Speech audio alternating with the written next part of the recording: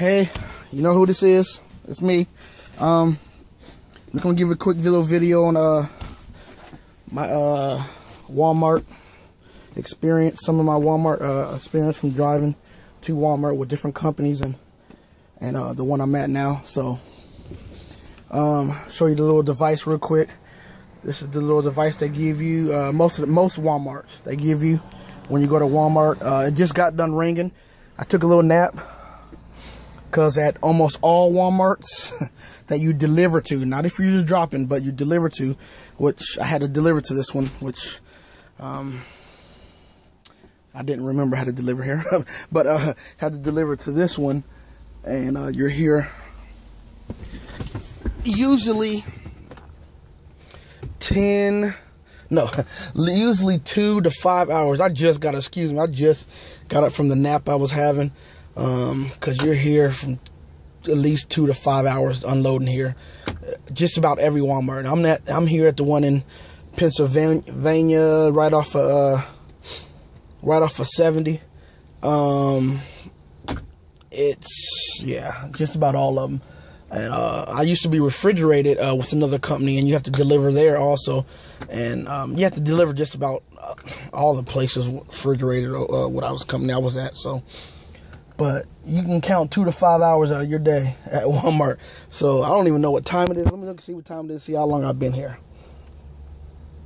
It's 8:21. I got here at 5:50. All right, I got here at 5:50. It's 8:21. That's not bad, actually. So basically, I didn't get into the door till 6. Then you have to usually walk up there. They give you that little device, and then you can get going. And then also, let me show you this. Ohio State. There you go. But let me show you about. Okay, so and you usually have to dolly down, which for those who are you just looking at getting the trucking, dolly down, which means you have to there you go. Can you see it? Yeah, so you have to dolly down, get dolly down your trailer, shock your wheels. I don't know if you can see that. Shock your wheels and pull out from underneath the trailer. It's my truck. You gotta pull out from underneath the trailer most of the time because they don't want you to be underneath it, just in case. Some safety precautions. You try to take off while they're still back there doing stuff, which I don't blame them. You know, it's not that much of a headache. You know, not too bad. But I'm gonna go in here and get my paperwork. There's something else I was going to tell you guys.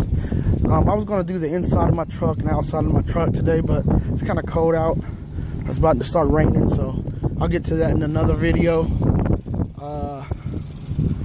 See you on the other side next time.